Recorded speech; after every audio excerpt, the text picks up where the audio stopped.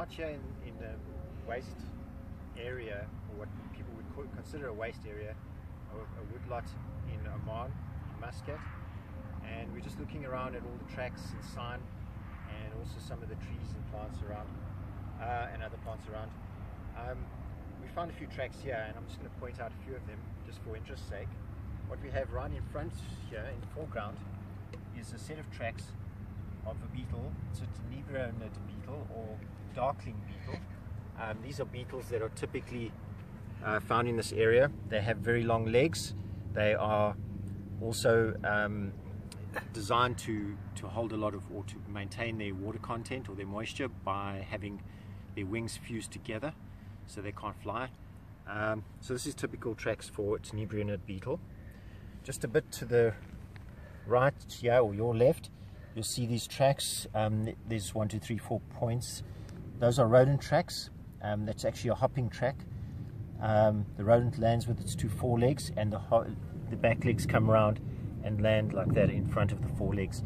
So it's moving in that direction. Right next to me, we have an interesting bush. This is called Salvadora persica.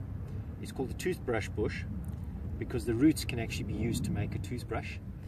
And what you would do is you would actually dig up the roots, which I'm not going to do right now, but you dig up the roots and you chew them so that you have a brush-like tip, and that you can use to clean your teeth and gums. It also has antibacterial properties which help. It does have an edible berry too, which is red in color. There are a lot of useful plants around. There are a lot of acacias here, which are very, very thorny, spiny trees. They make good firewood. Some acacias have edible gums, some don't, of course, and they're very, very high in nitrogen content, which is really good for livestock. If you have livestock, animals like to chew acacia trees, hence the thorns which protect them from herbivores, because obviously herbivores want to graze or browse on them.